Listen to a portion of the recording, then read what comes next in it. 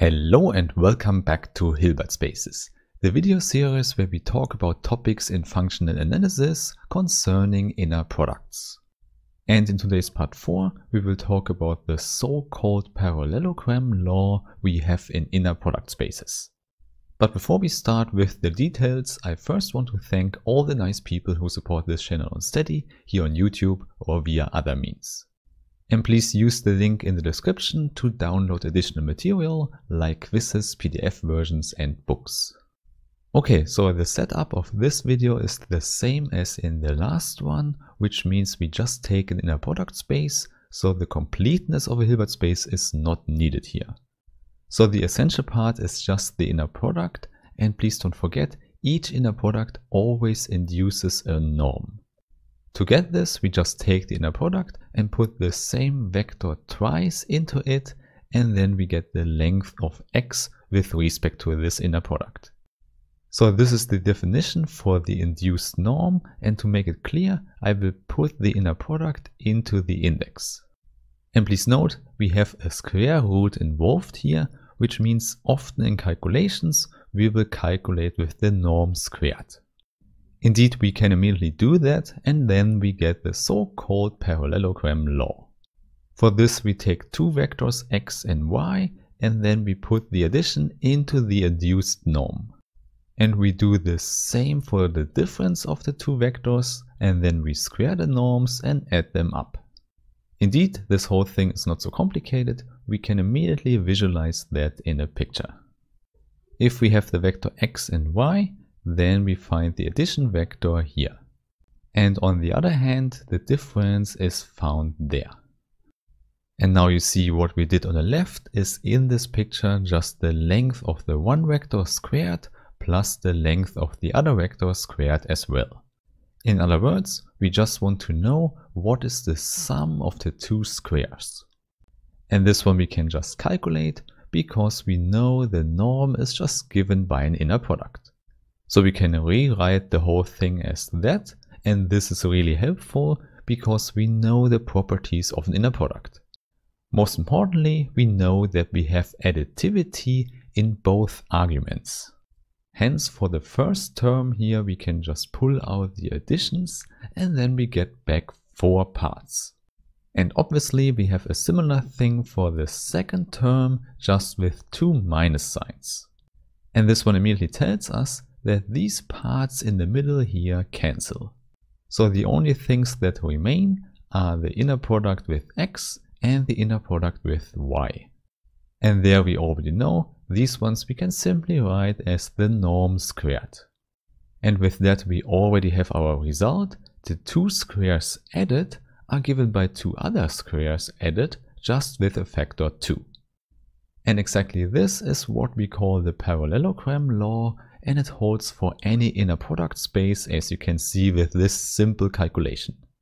And of course the name comes from the picture above. In any parallelogram, the squares add up like that. If you want to visualize it even more, we take the area here of the big square and add it up with the area of the small square there.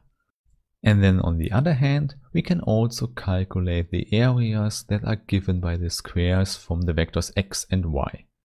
And at this point we already know we have to multiply these areas by 2, add them up to get the same result as the left hand side.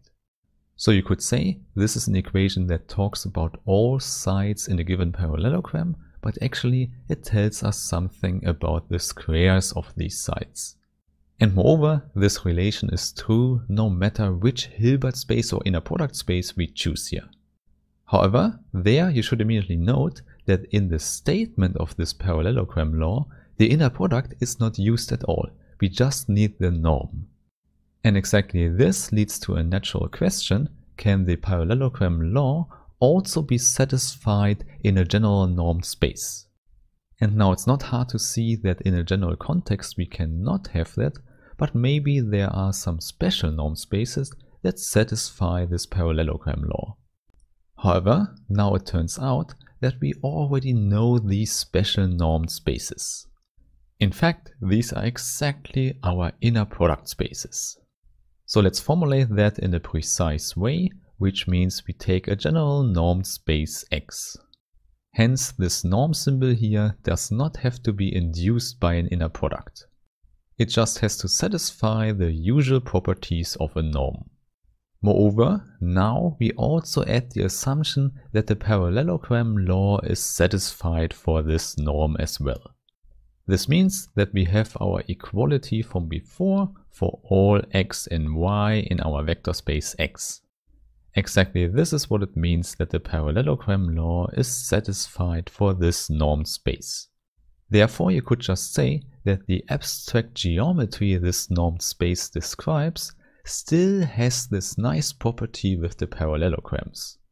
However, this property is actually already really restrictive for the geometry, because what we get is that in that case the norm is already induced by an inner product. This means we can find an inner product on the vector space X such that this induced norm is already equal to the original norm.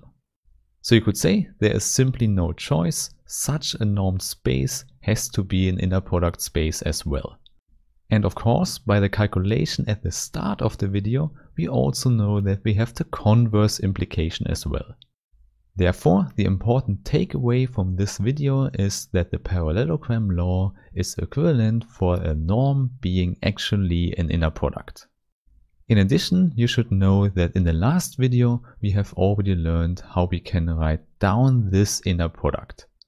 We know the so-called polarization identity, which tells us that we can write down the definition of the inner product by just using the induced norm. More concretely, for our special norm here, this difference will define the inner product on X. However, please note this only holds for the real case. The complex case is a little bit longer. But it's not really more complicated, it just has two terms more in this sum. So this is all we need. Knowing the norm gives us the inner product with two inputs on X. So this whole thing is quite nice because it reduces an inner product space as a special case of a normed space. And in that sense, a Hilbert space is also just a special case of a Banach space. In short, we can just say a Hilbert space is a Banach space where the parallelogram law holds. In fact, this is such a nice description that one could choose that as the definition of a Hilbert space. But of course then you also have to combine it with the polarization identities here. Okay, so now we've reached the point that we have to talk about the proof of this proposition. And as already mentioned, the one direction of this equivalence we have already shown before. But now the thing is that the other implication is not so easy to show. This means we will need some time for that, and therefore I will put this into the next video. So you already know the program for the next time, and I really hope you come back for that. So thanks for listening, and I wish you a nice day. Bye bye.